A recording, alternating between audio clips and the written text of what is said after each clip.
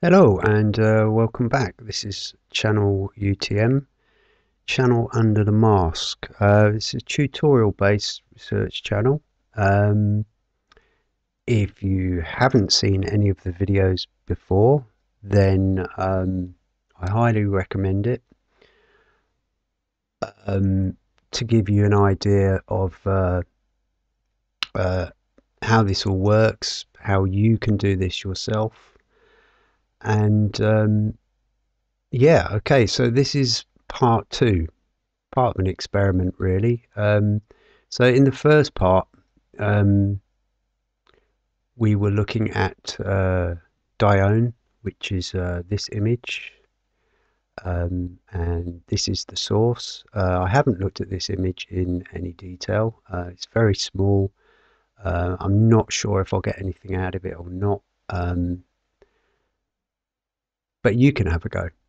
So in the first vid, we looked at this image, which ended up being this image. Here we go. You can see I've still got all the files open, and had an interesting look at that. So what we're going to do is have a look at this image now. And I haven't got the original image to show you. It's from an old file, and I haven't downloaded the raw image to show it, but it's very interesting. If you look at part one, I explain how and why the images look like they do after I've done the research and stuff. So basically we can just have a look at this. This is the mission logo. I like this one. So okay, do pause and read this. There is information regarding what you're looking at. It's very vague, but it talks a little bit about the surface. And the distance it was taken at is 68,000 miles. So, like I said before, very impressive imaging equipment they use. So, okay, let's get straight into it. Sorry, I have to remember to do everything. Right, okay, so it looks very different. And like I was saying, I'll say again, my aim is to pull as much detail out of the images as possible, so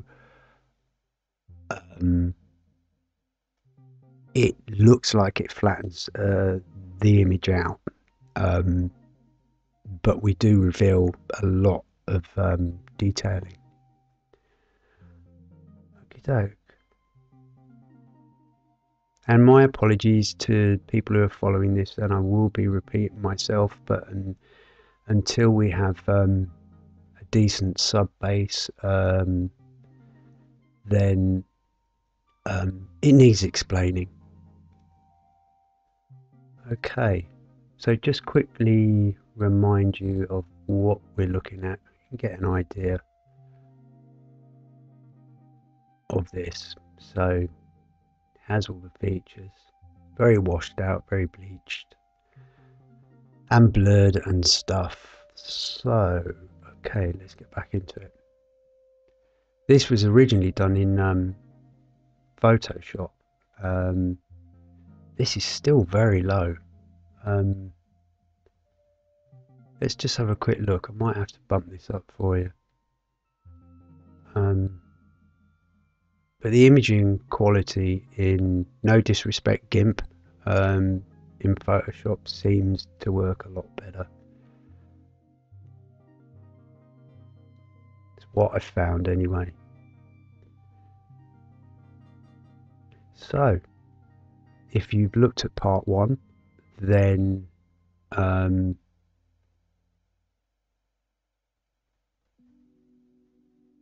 this will be familiar.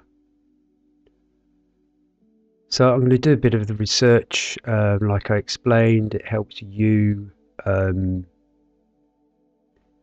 get more in tune with the image and see what I'm revealing, and hopefully it will make more sense for you.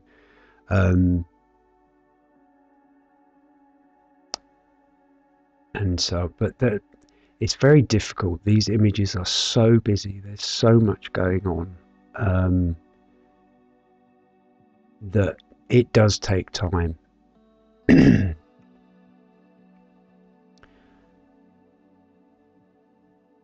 So,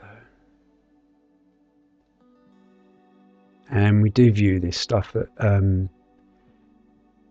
different zoom percentages. Down here you can see we're at 33% at the moment.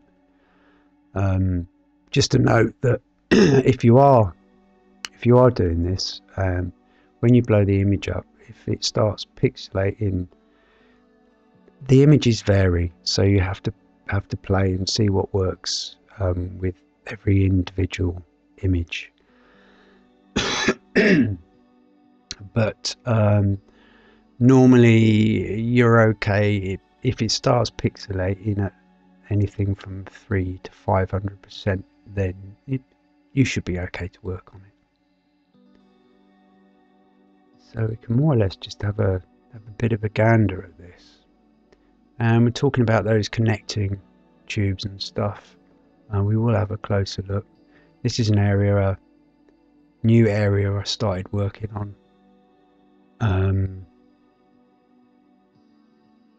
It's a shame I haven't got the original image, because this just looks flat as a pancake.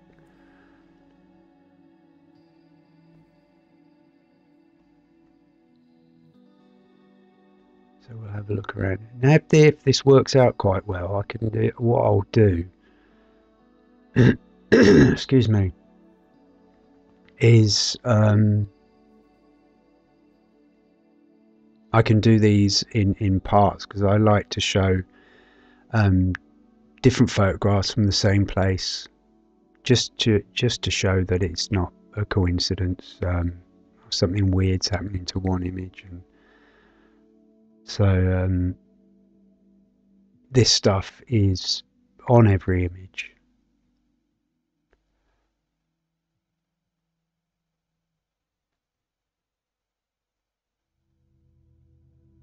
So let me try this. Yes.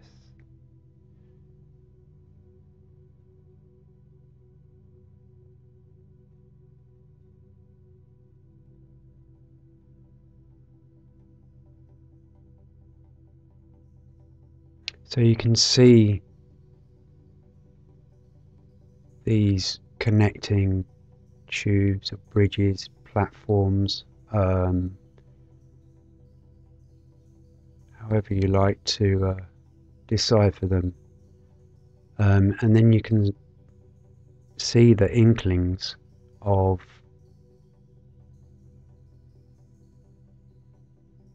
new ones.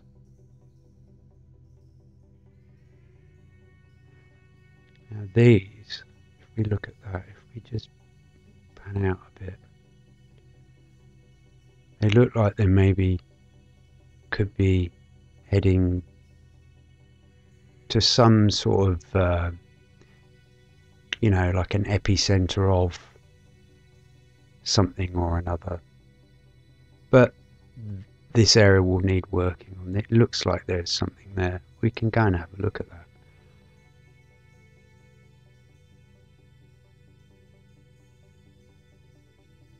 And you tend to find on these images as well that the edges are not, there isn't quite as much clarity as other areas on the image. But like I say, every image varies. So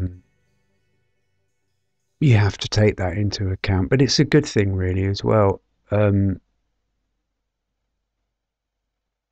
So, you know, you can eliminate the fact that if every image is different and the makeup of the image, when I say makeup, the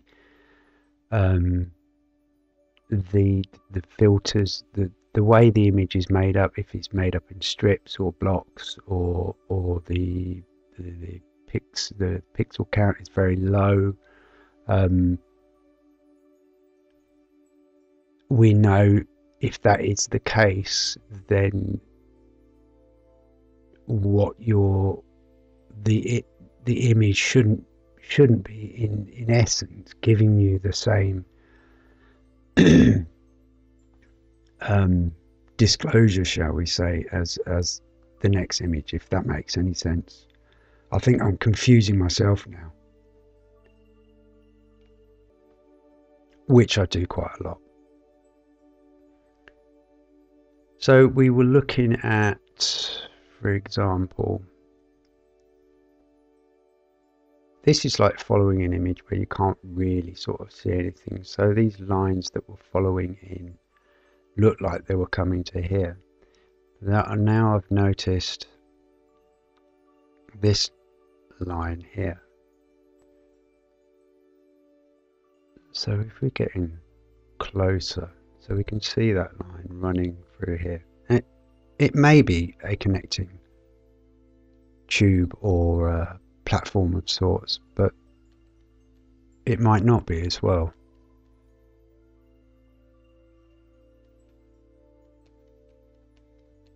So all you can do is have a quick look with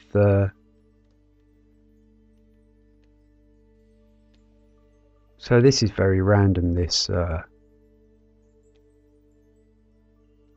bit. It's purely just to pull out any features which look, shall we say, look unfamiliar. If you look at part 1, then I explain it all a lot more. But we're looking for things that don't look natural of sorts, or follow the rest of the image. It depends where you start, you know. We know there's stuff in this image.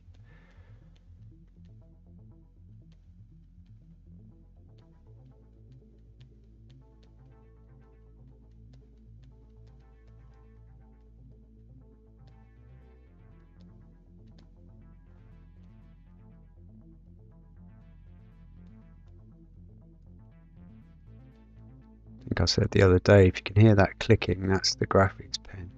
Every time that clicks, I've released it.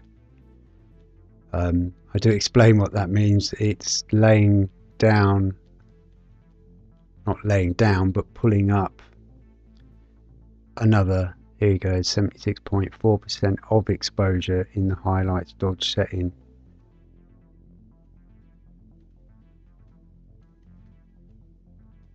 So it gradually pulls the highlights through.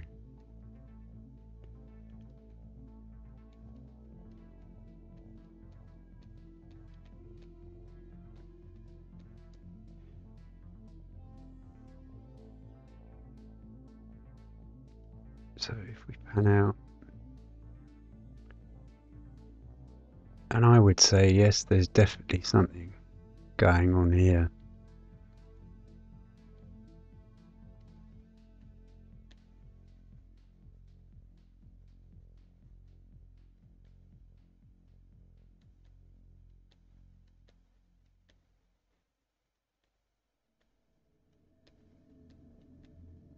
And also the pen actually does sound like it's slowly starting to fall apart.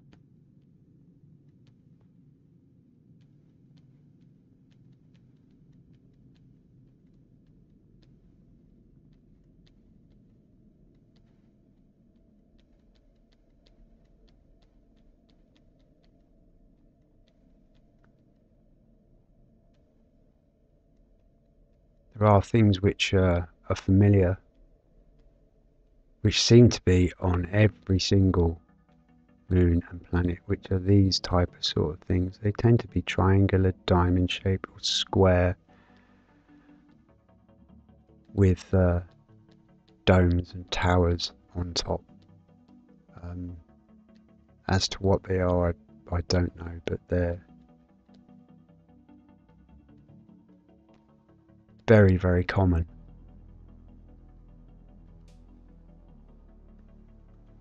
So we can see this building up. This one let's have a look at. It looks pretty interesting.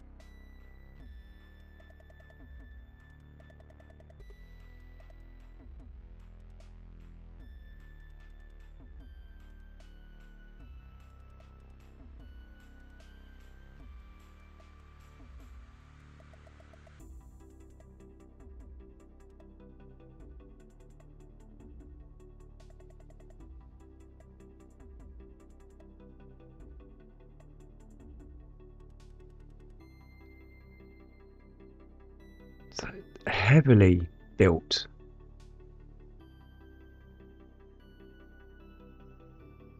This, of course, here they were talking about the icy walls of such and such on the other one.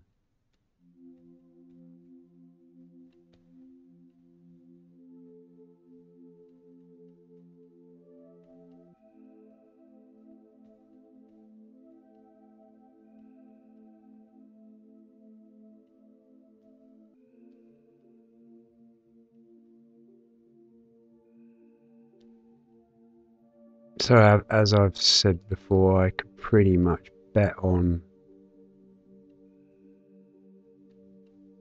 that this is completely covered with structures.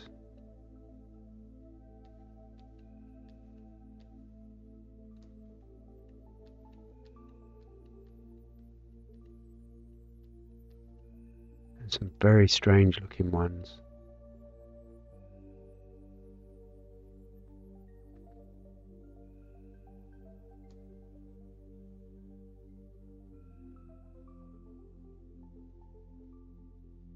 It'll be here.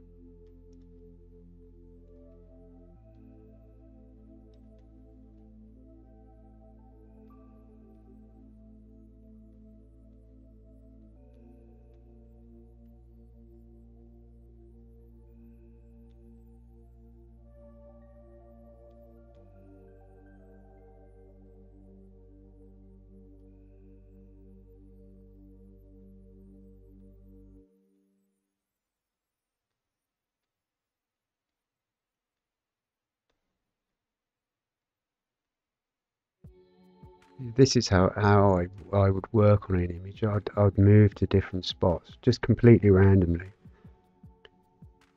See what I can pull out of there. And then it's just a case of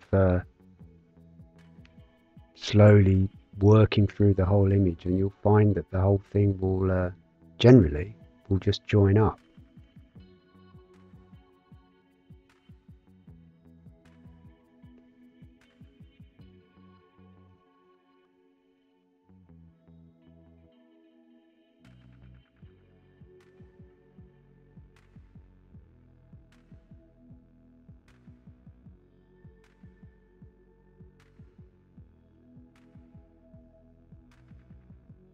sure which level you can view this better on, but we'll have a closer look in a minute, because like I say, this is so busy.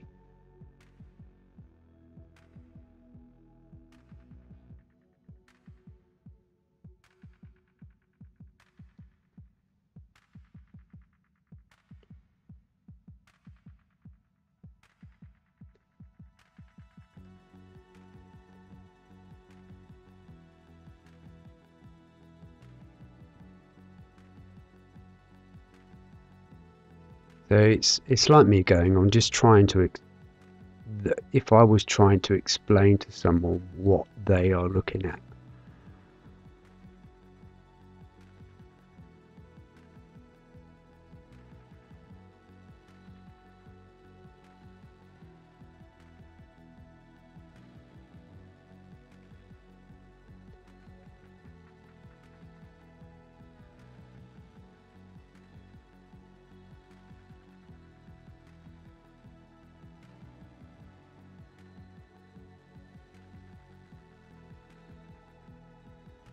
Now it's like this area here, you can see that this is wrapping over this area, leading down.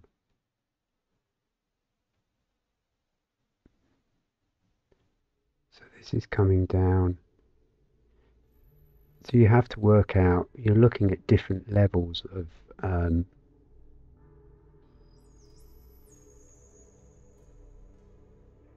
structures. This is why it can get confusing, because what I'm doing, I'm pulling the detail, as much of the details out as I can, which does make it look quite, it levels it out of sorts. But we want to see as much as you possibly can in the image, surely. So that's why I'm continually trying to explain.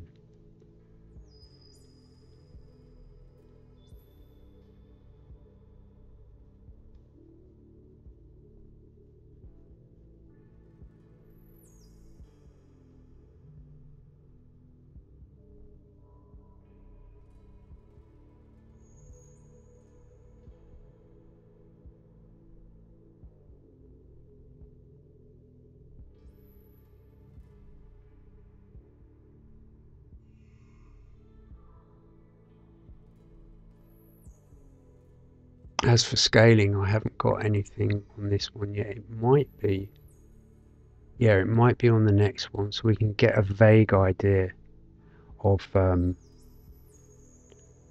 what's going on.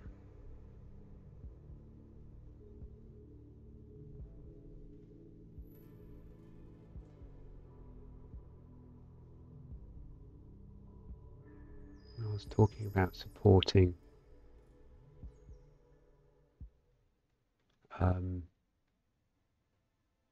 supports, basically. This is so busy, we can't, I wouldn't lightly, so we can follow this.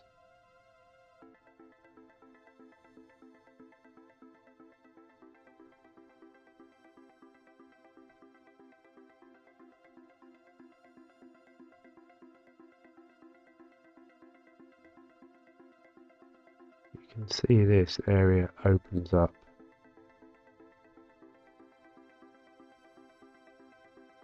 And then looks as though it swoops down.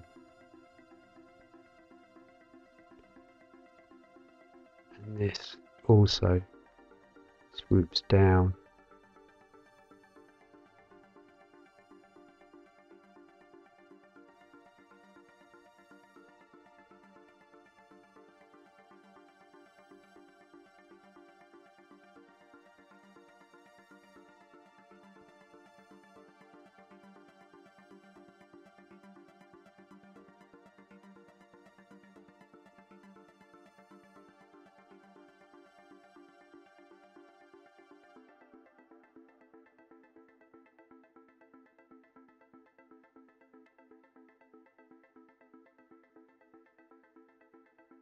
So as to how much that lies underneath this, which we can't actually see, is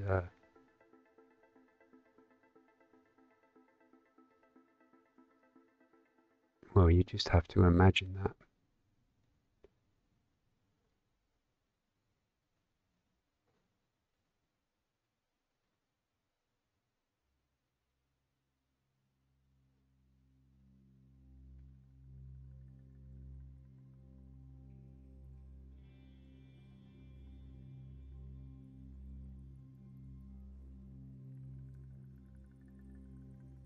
See how that's like sticking up.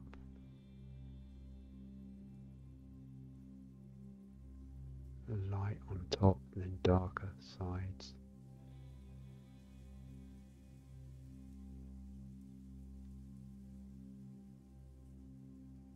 Is that supporting that?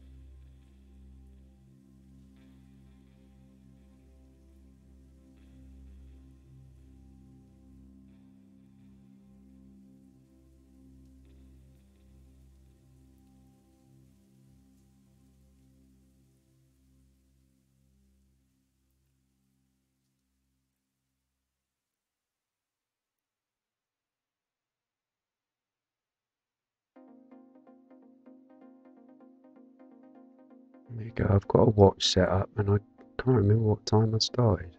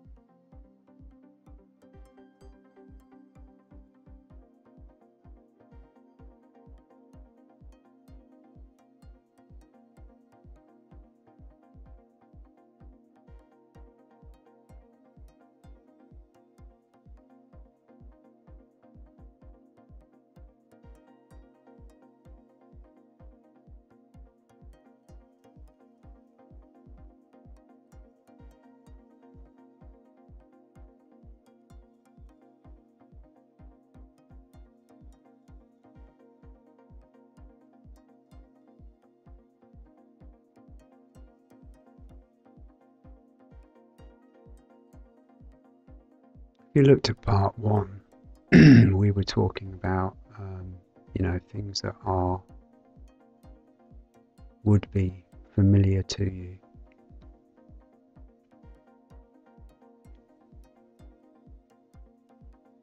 This has some familiarity, just with the layout of it.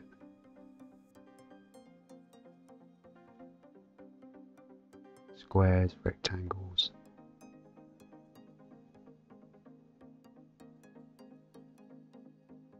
But it's what lies in between this stuff as well, which is crazy.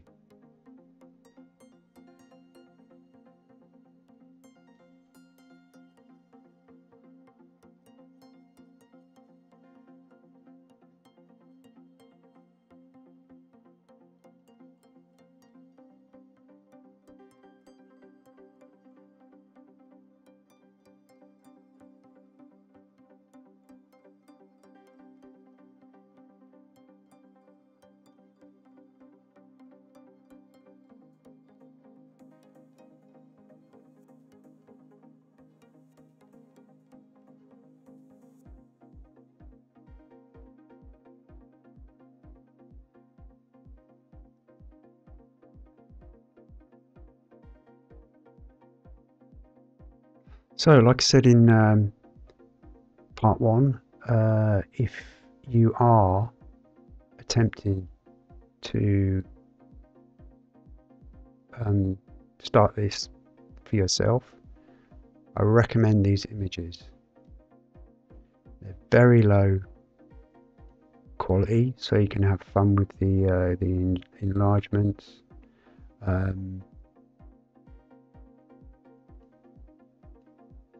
And there's so much in them.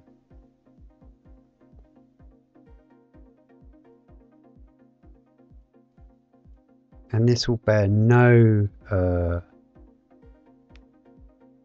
when you do it yourself, it's completely different.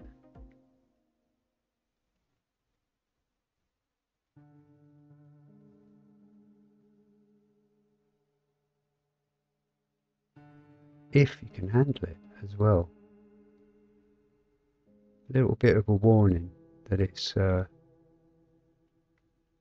be quite shocking as well.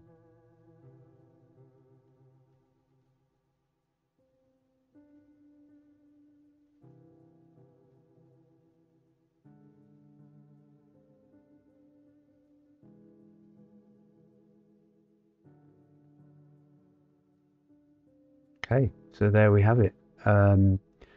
Part two. I hope it's worked. I'm not cutting this off. Oh no, I've just seen something. Cutting this off too quick. Well, it won't be now. Just want to have a look at this.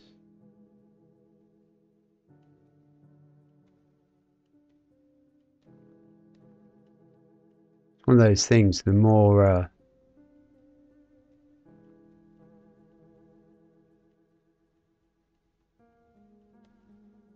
you do this, the more you can. Your X-ray vision will develop. There's a channel that got me started on this, and he used to do stuff, and I just could not see what he was looking at.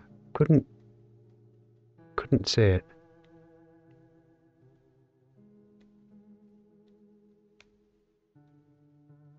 But he was right.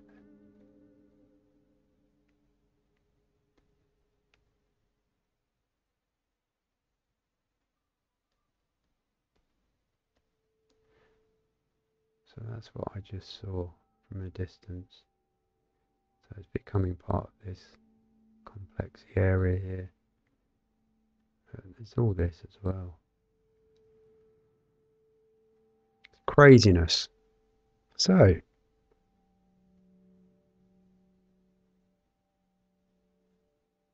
I hope you enjoyed part two, and it's working, and that didn't take too long. Well, I think it's probably about the same time as part one. So thank you very much for your time, and I will see you soon. This part 3, I think. So I've got to show you this because it's we can. It's got a bit of scaling on it as well. So that'd be cool. Okay, goodbye for now.